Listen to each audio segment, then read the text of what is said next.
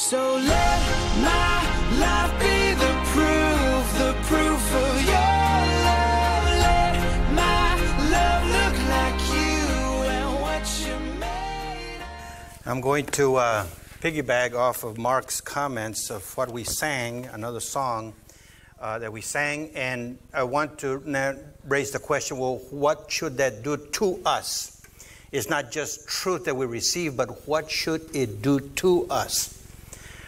So another song that we sang, and we said this I know with all my heart, his wounds have paid my ransom. What's a ransom?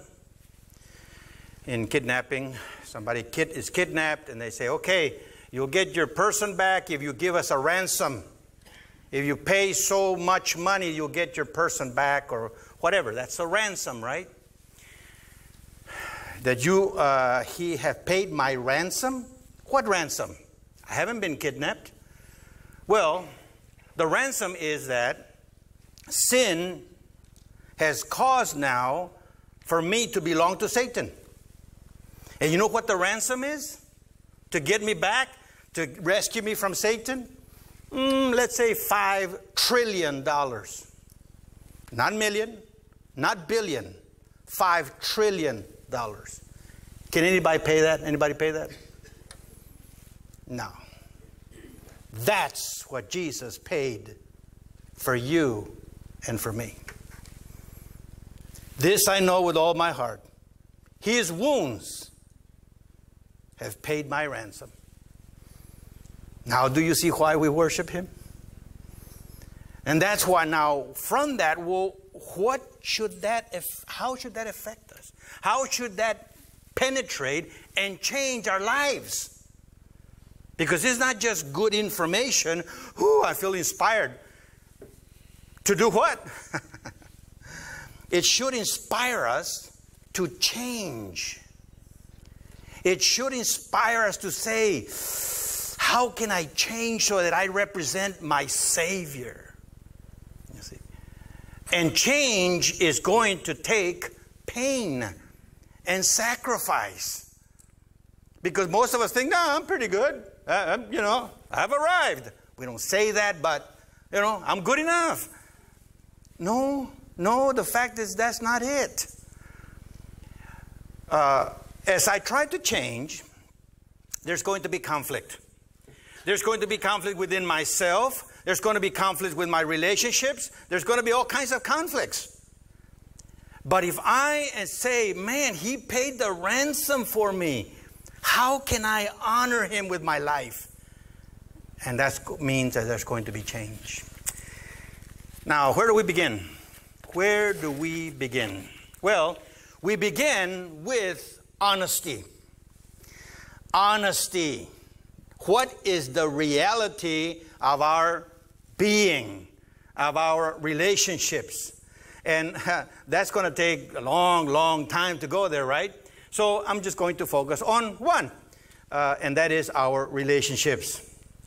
There's a strong temptation to present the Christian life as conflict-free. Whether it's within the family, within the church, what have you. That's just simply not true.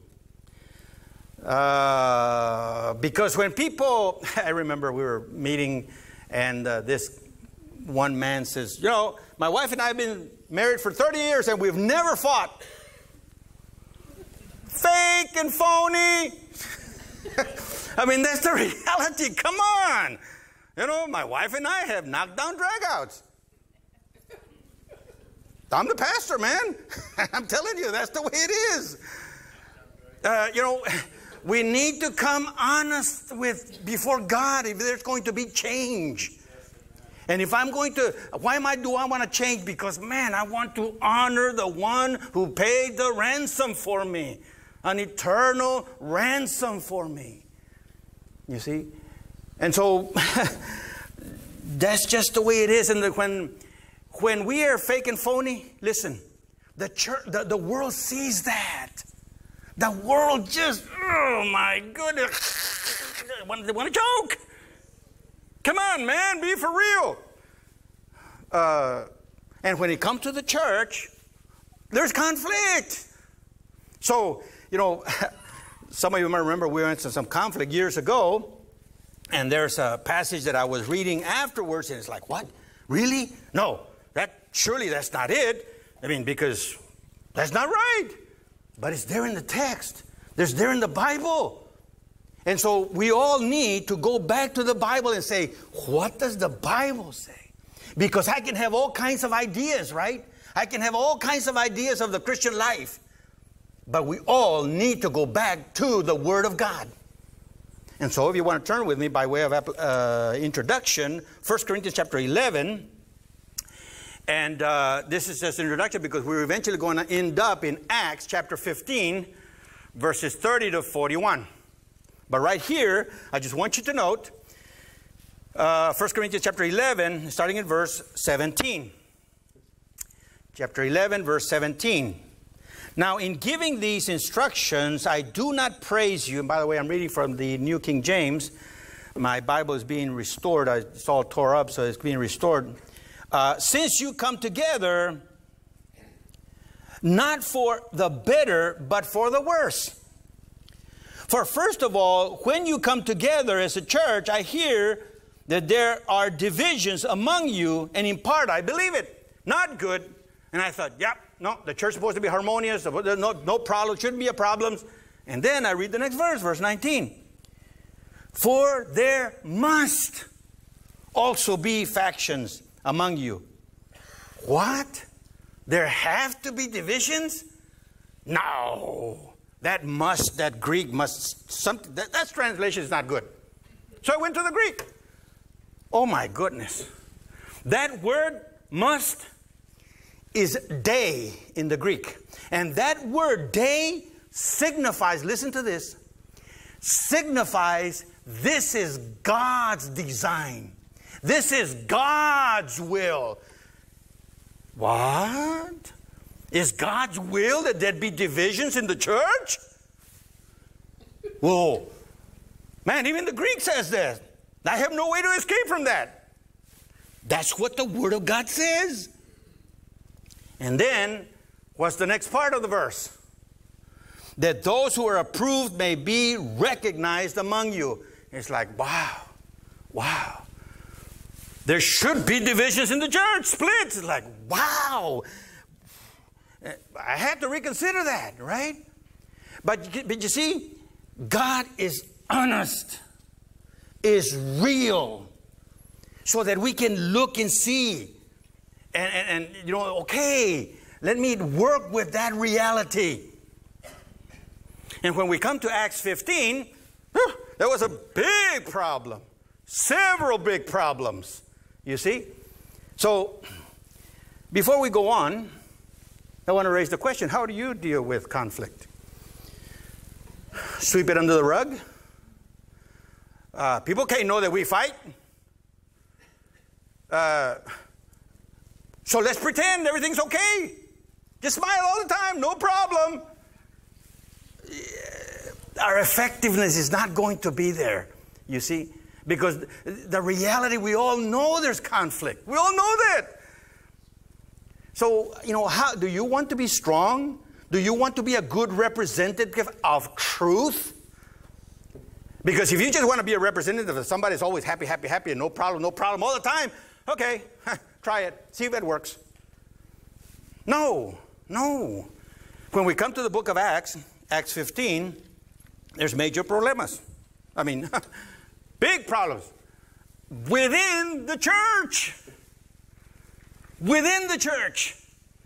And there's ways to deal with the conflicts. You see?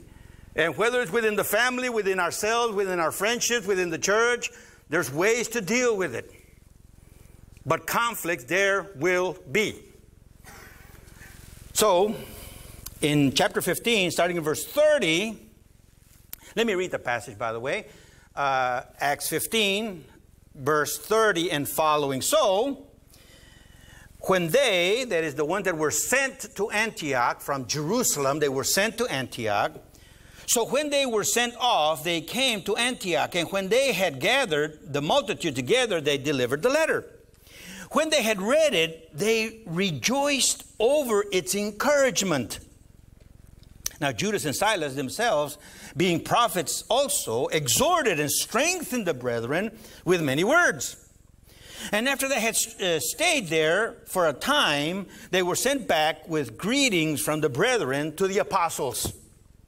Actually, verse 34 doesn't have good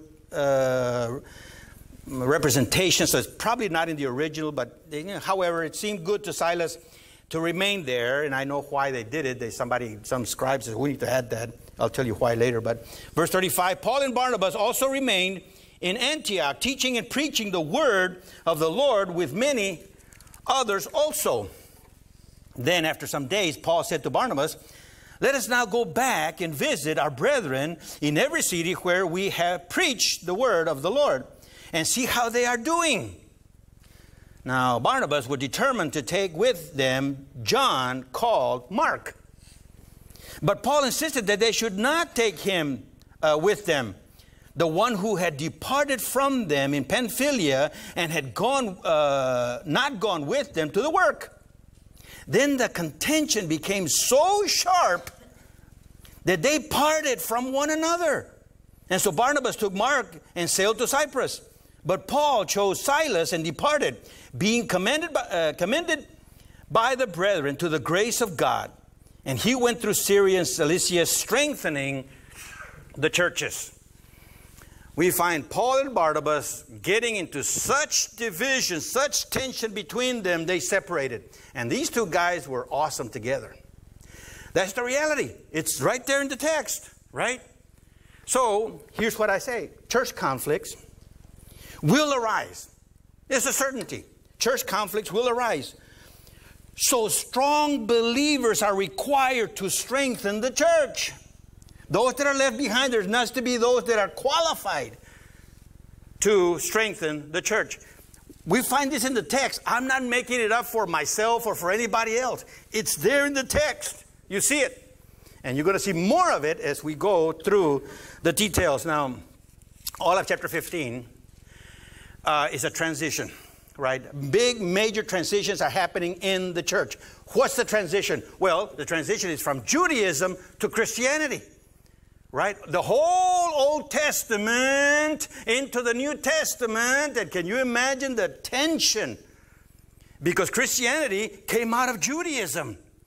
But what? Do we practice all the Old Testament laws and all of this? And so there was a big, big conflict and tension. You see? Just look at chapter 15, verse 1. Chapter 15, right there in the book of Acts. Look at it.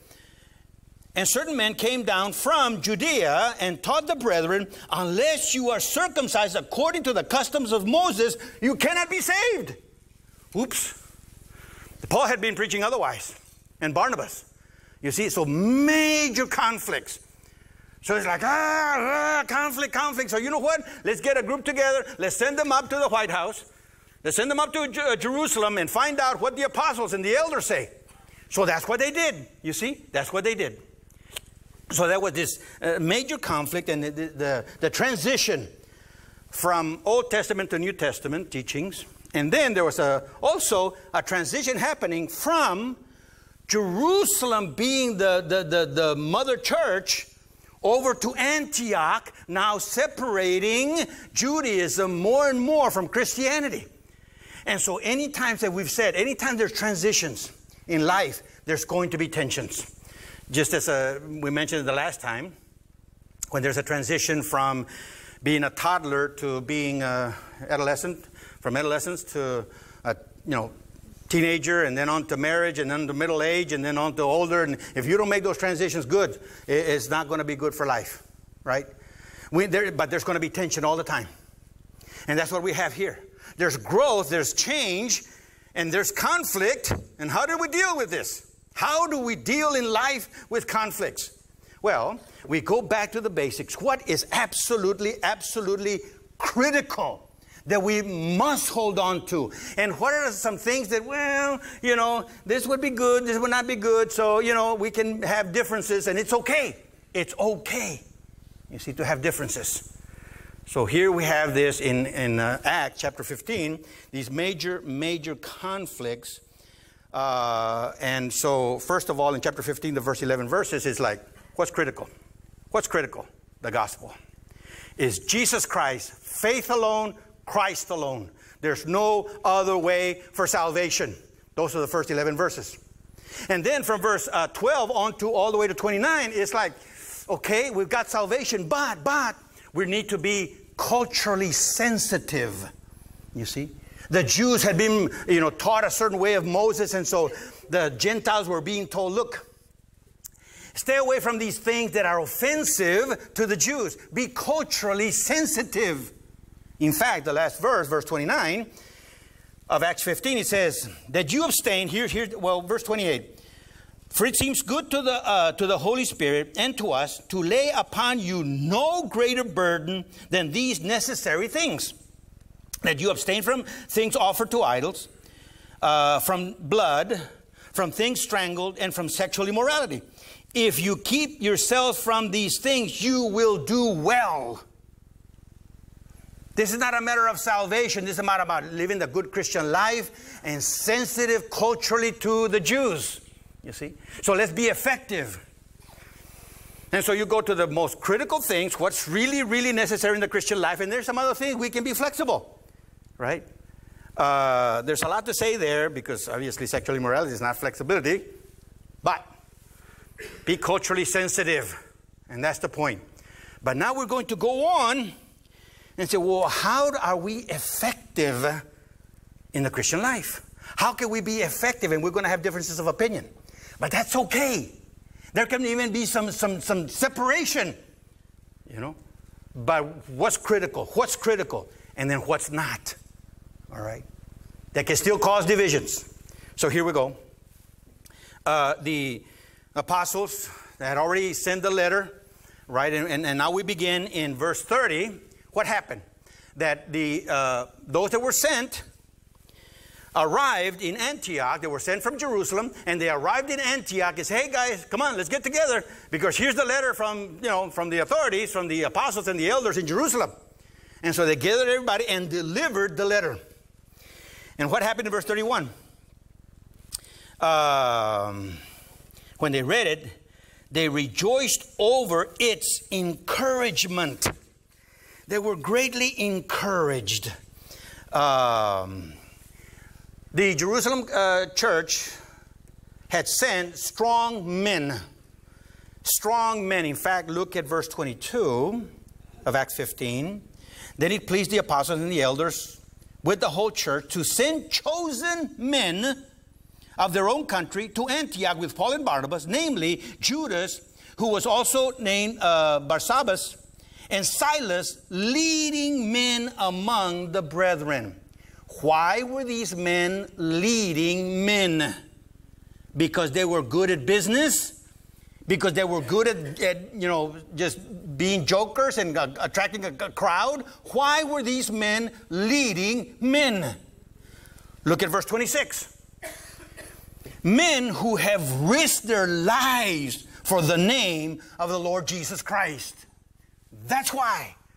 Besides Paul and Barnabas, these men had risked their lives in representing Jesus Christ.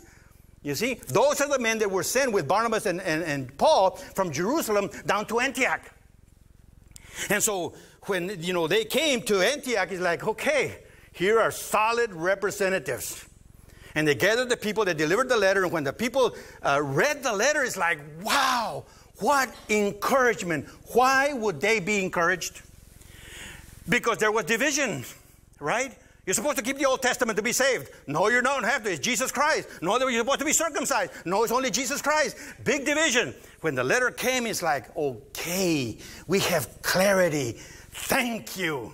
You see, they rejoiced over the comfort of having split their dissension, and it was clarified. Now, I want you to know something. Was that the end of it? No. No. Look at what happens next. It's like, oh my goodness. Verse 32.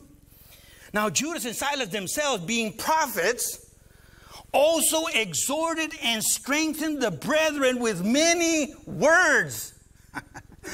You know the many words there? You know what it actually means? They had long sermons. I love it. This is what he says there. Man, they were long-winded. But they kept preaching and preaching the word. Why? Because it's not a matter of just being in harmony and you know, the basic things of Christianity. No, there's more. And somebody told me, man, Ruben, next Sunday, what are you going to preach? You already said everything that needs to be said. One sermon is like, what? There's always, you get into the Word of God, man, there's so much richness. I don't have enough time. But that's what they said. They're long sermons. I'm not kidding. It's there. Look. So don't complain about 45-minute sermons. I mean, this guy just went on. But they were exhorting and strengthening. Note that carefully. Strengthening the brethren. How? With the word of God. That's how they were strengthening the brethren. And so they stayed a long time, and they were prophets, and there it is.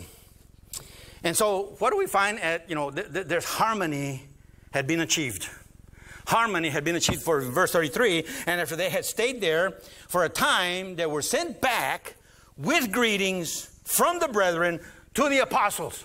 Now there was a harmony between Antioch and Jerusalem, the White House, so to speak, spiritually. And man, there's awesome and there's harmony.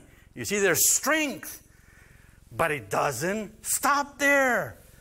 Well, verse 34, it seemed good to Silas and to remain there. And why did somebody say, look, in the next verse, or Paul decided to take Silas in verse 40.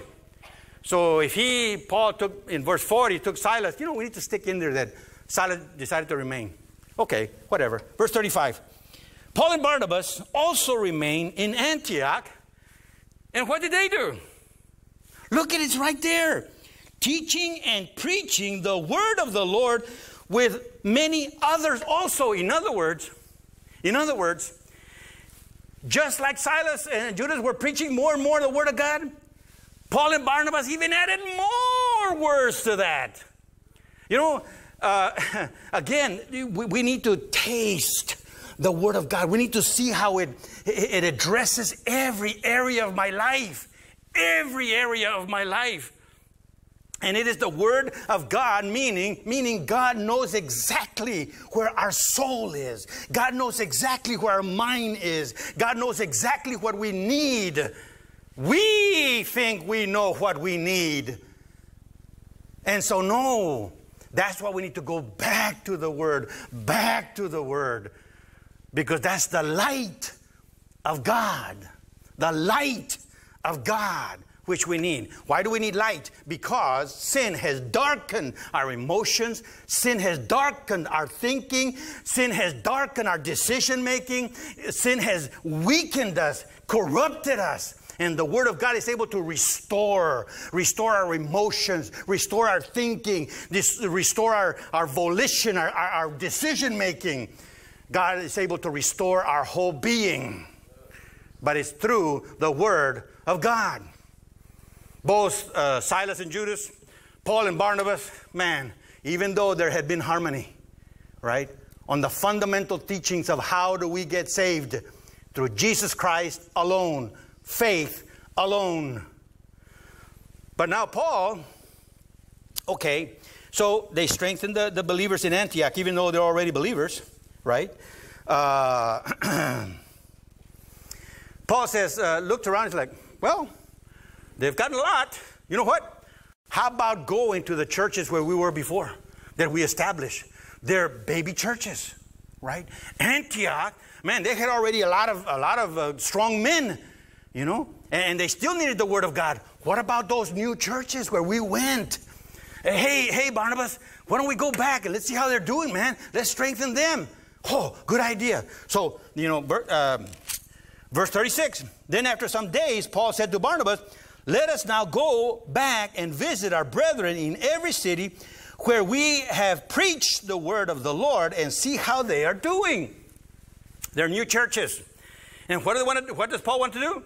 Preach the word.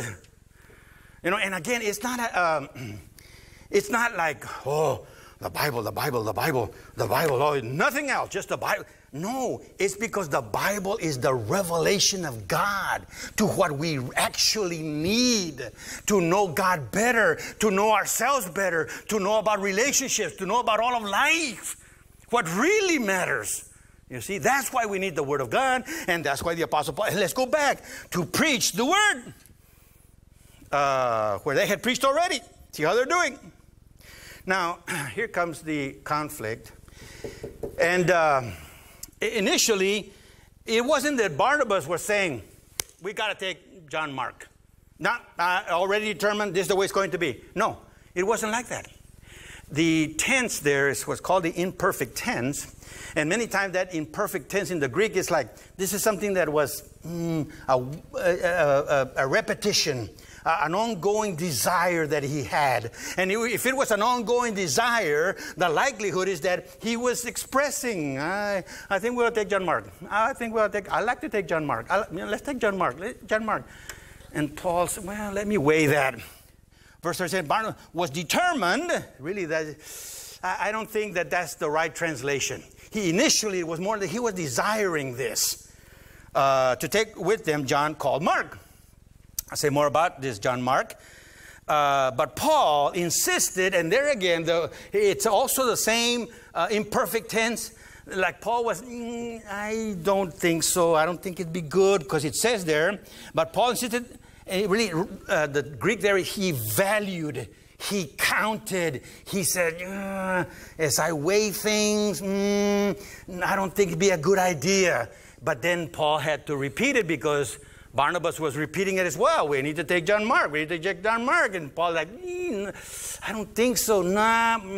As I weigh things. And what was he weighing? What was the Apostle Paul considering?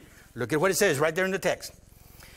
The one who had departed from Pamphylia and had not gone with them to the work. If you go back to chapter 12, 13, 14, what had happened with the Apostle Paul went on a missionary journey, the first missionary journey, and it was hard. It was hard. And John Mark got to the point of saying, no, I want to go home with mommy. And so he left. And, like, wait a minute, we're going to the missionary journey and you're abandoning us? And after that, when Paul and Barnabas went to all the other cities, if you want to go back to those sermons, it was tough, man. I mean, they were rejected. They were thrown out of the country. At one point, the Apostle Paul was stoned and left for dead. I mean, we're talking about violent opposition. And that's where John Mark is, no, I'm not going there. I'm out of here. And that's what the Apostle Paul was thinking. It's like, man, there was some rough opposition. And you want to take John Mark? Remember, he bailed out? And the Apostle Paul was saying, that's what I'm thinking, that we need to go back to those churches where there was a violent opposition. I don't think it'd be a good idea to take John Mark. He waited, he made a wise decision. Not necessarily that he was rejecting John Mark, and I'll say more about that in a minute. It's not that he was rejecting John Mark or that he was rejecting Barnabas at all. He was just saying, man, what is wisest here? You see? And so the Apostle Paul says, no, I don't think so, man. In Acts 13, verse 13, you want to be turning there. Acts 13 and verse 13, this is where John Mark, it says, now when Paul and his party set sail from Paphos, they came to Perga in Pamphylia, and John, departing from them, returned to Jerusalem. Yeah, I want to be safe, guys. And so he went back to the White House, so to speak, Jerusalem. And so that's what the Apostle Paul was saying. Wait a minute, guys, when it got tough, this guy bailed. And we're going right back to those places where I was stoned to death. We need to have some strong people to go, because we're going into the ministry that requires that. You see? And so that's what the Apostle Paul was weighing. Barnabas made a decision. Then the contention became so sharp that they departed from one another. It caused a split. And let me tell you, Paul and Barnabas, they were buddies, man. They worked together against enemies. In fact, right there in chapter 15, remember chapter 15, verse 1? What was happening? There was a great division, right? Hey, you need to keep the Old Testament law. You need to be circumcised according to Moses' customs in order to be saved. And look at verse 2. Look at verse 2. Therefore, when Paul and Barnabas had no small dissension and dispute with them, Paul and Barnabas were together fighting against doctrinal enemies, against those that were teaching error. Paul and Barnabas were together, no small dissension. Jews can be pretty loud. Mexicans too. We can be pretty loud. But man, they're like at each other's face, like, rawr, rawr, rawr. Paul and Barnabas were working together against the enemies, doctrinal enemies, error. And yet, at the end of the chapter, same chapter 15, verse 39, then the contention became so sharp that they parted from one another. Wow. Wow. This was within the church. This was within the leadership. You see that? There it is. And now, we have a description. So Barnabas took Mark and sailed to Cyprus. A couple of things. One, John Mark was cousin with Barnabas. And Cyprus was Barnabas' home country, home place. So I'm going to take my relative and I'm going to go be in my home. Okay. Play it safe. Está bien. That's okay. That's okay. Go. And I want you to note, this is just a reality. You look at the rest of Acts. Right here is the last time Barnabas is mentioned in the book of Acts. The last time. Wow. Wow. Does that disqualify Barnabas? No. That does not disqualify Barnabas. In fact, I'm going to show you some scriptures where Paul and Barnabas continue to actually be friends. But this is here, in terms of ministry, in terms of the book of Acts, last time Barnabas is mentioned. He took John Mark, his cousin, and went to his home place. Okay. What did Paul do? But Paul chose who? Who? Silas. Who is Silas? Who is Silas? Chapter 15 and verse 22, the end of the verse. Silas leading men among the brethren. Verse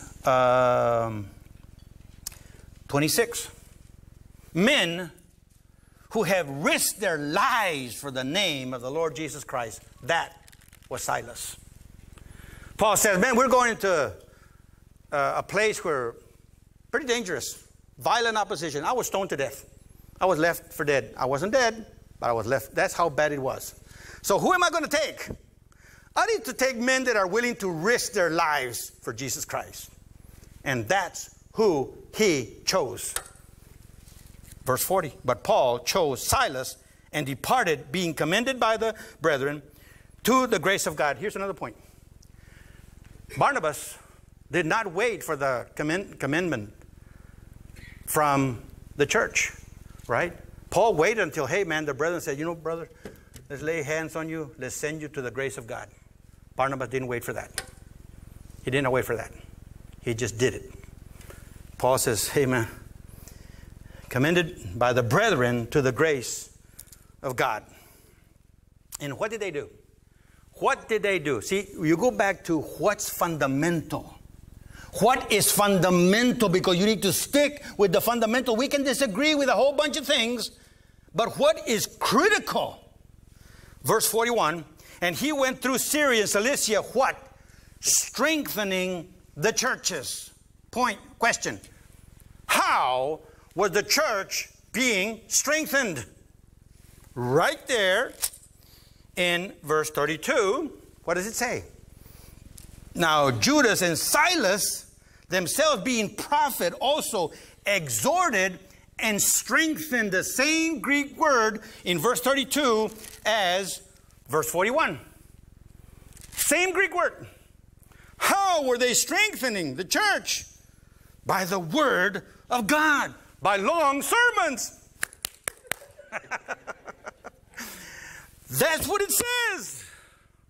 And then in verse 35, Paul and Barnabas also remained in Antioch teaching and preaching the word of God with many more long sermons. So when it says in verse 41 that Paul was strengthening the church, guess what he was doing? Long sermons.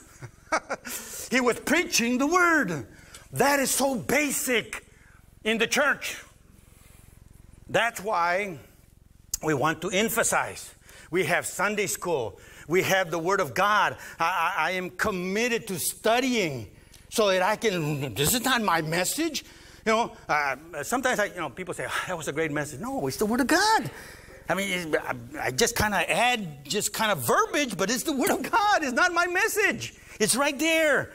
You see that? What's basic, what's fundamental is having the Word of God explained and understood and applied. So, here are the applications. Application number 1. Now, verse 30 and 33 show that we should be seeking harmony, right? That the apostles and the elders from Jerusalem sent a letter to harmonize, to come together on the basics. And the people in Antioch rejoiced over the encouragement, right? And then after the church in Antioch were encouraged and strengthened, they sent the brethren back to Antioch. Man, greetings, brothers, so to speak, thank you, right? We are together in this, yes. And we always to be seeking harmony as much as possible. You see? As much as possible. Seek harmony. You know, just because we're different with somebody else, don't condemn other people. No. The Lord may be using them in other ways. Praise the Lord. Praise the Lord for that. But we do need to be seeking harmony as much as possible. And by the way, that's at all levels, right? Within friendships, within the family, within the church. Seek harmony. But sometimes it's just not going to happen. It's just not going to happen. So, what are we to do? Application number 2.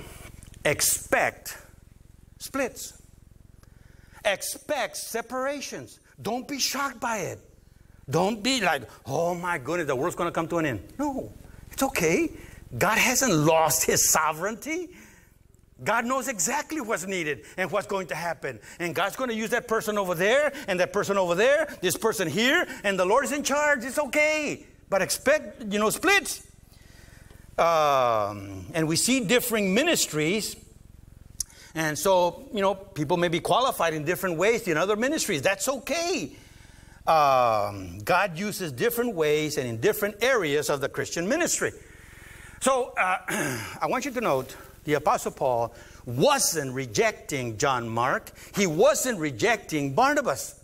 In fact, turn to Colossians. Colossians chapter 4. Ephesians, Philippians, Colossians chapter 4. And this is towards the end of his ministry. The Apostle Paul, he's already in Rome, and he's in jail, and he's about to die. And look what it says here. Colossians chapter 4, verse 10. As he's giving his last greetings, the Apostle Paul, he says, Aristarchus, my fellow prisoner, greets you with Mark, the cousin of Barnabas. There it is. You see that? John Mark and Barnabas are cousins. About whom you received instructions. If he comes to you, welcome him. How about that? Welcome John Mark, cousin of Barnabas. And Jesus, who is called Justus, these are my only fellow workers for the kingdom of God, who are of the circumcision, and those are Jews. They have proved to be a comfort to me. Epaphras, who is one of you, a bondservant of Christ, greets you, always laboring fervently for you in prayers, that you may stand perfect and complete in all the will of God.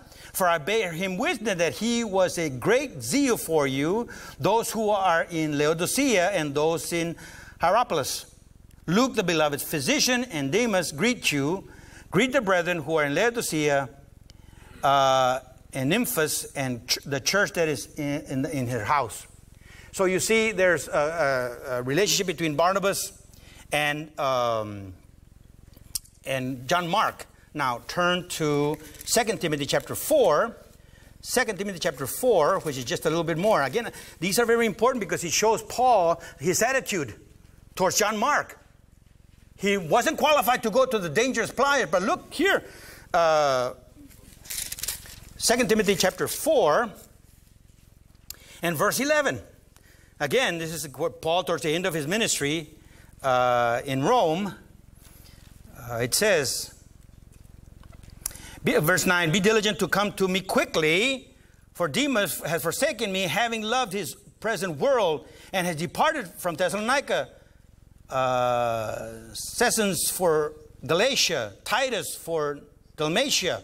Only Luke is with me. Get Mark and bring him with you, for he is useful to me in ministry. The Apostle Paul is saying, bring John Mark. He is useful for ministry. This type of ministry. Not the one that I was going to those dangerous places. You see that? So we can expect splits, separation, but that doesn't mean that we condemn those people that we differ with.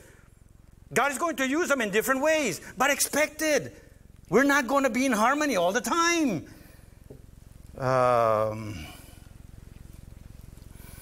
So in 1 Corinthians chapter 9, 1 through 6, Paul respects Barnabas. You can write that down, go back and see. Now, my last application is obvious from what we've saw already. We need the Word of God. We need the Word of God, right? Verse 32, verse 35, verse 31. It's amazing. It never ends, brothers and sisters. I want you to turn to my last passage, Colossians. Go back to Colossians chapter 1. And I remember reading this for the first time. It's like, what? I mean, but now I understand more. You see, in Colossians chapter 1, verse 3 and following, the Apostle Paul builds the Colossians. It's like, oh my goodness, you're awesome, guys. Your love, I mean, it's amazing. Verse 3, we give thanks to God, the Father of our Lord Jesus Christ, praying always for you, since we heard of your faith in Christ Jesus and of your love for all the saints. I mean, can you imagine more mature people than that? Their faith in Christ and their love for the saints, because of the hope which is laid up for you in heaven, of which you heard before in the word of the truth of the gospel, which has come to you, as is also in all the world, and brings forth fruit, and is also among you. I mean, you're bearing fruit. Since the day you heard and knew of the grace of God in truth. I mean, wow, what mature Christians, right? And he keeps on, verse 7. As you also learned from Epaphras, our dear fellow servant, who is a faithful minister of Christ on your behalf, who also declared to us your love in the Spirit. Is like, man, these guys, they know nothing else. They have faith, they have love, they have fruits, everything, right? Verse 9. For this reason, we also, since the day we heard of it, do not cease to pray for you and to ask that you may be filled with the knowledge of his will in all wisdom and spiritual understanding, and that you may walk worthy of the Lord, fully pleasing him, being fruitful in every good work, and increasing in the knowledge of Christ. Wow! Strengthened with all might according to his glorious power, for all patience and long suffering with joy. No matter how mature, the Apostle Paul was saying that you may increase in knowledge. Wow. You see, it's never enough, so to speak. We always need to be refreshed and hear the Word of God. And hear the Word of God, because the moment we think we've arrived, nah. Sorry, there's pride that's there. Or blindness, arrogance, if we think that we have arrived. I praise God that he reminds me over and over and over, Reuben, you are a baby in many ways in the spiritual life. It's like, okay then. Like, okay then, Lord. That's true. I need the Word of God myself all the time. All the time. And I need to hear the worship. I need to see you fellow believers grow. And that encourages me. I'm sitting there and I'm listening, and I start weeping over the truth that we're singing. The worship team helps me. I need The worship team, I need you. I need the strength from fellow believers. You see, we're all to be working together, but we need the Word of God. Don't stop learning. Keep hearing and learning and studying the Word of God, will you? You need to make a decision whether you will or not. Because I can yell and scream and I can do all kinds of things, but it's your decision. Your decision.